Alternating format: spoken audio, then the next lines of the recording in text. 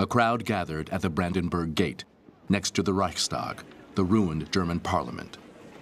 The airlift was working so far, but many West Berliners feared the Allies would eventually abandon them to the Russians.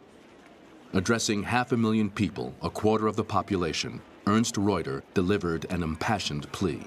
Ihr Völker der Welt, ihr Völker in Amerika, in England, in Frankreich, schaut auf diese Stadt und erkennt, dass ihr diese Stadt und dieses Volk nicht preisgeben dürft, nicht preisgeben könnt.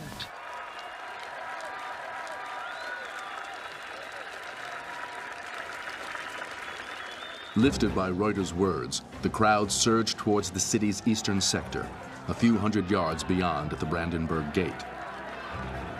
Someone ripped down the red flag, the symbol of Soviet victory.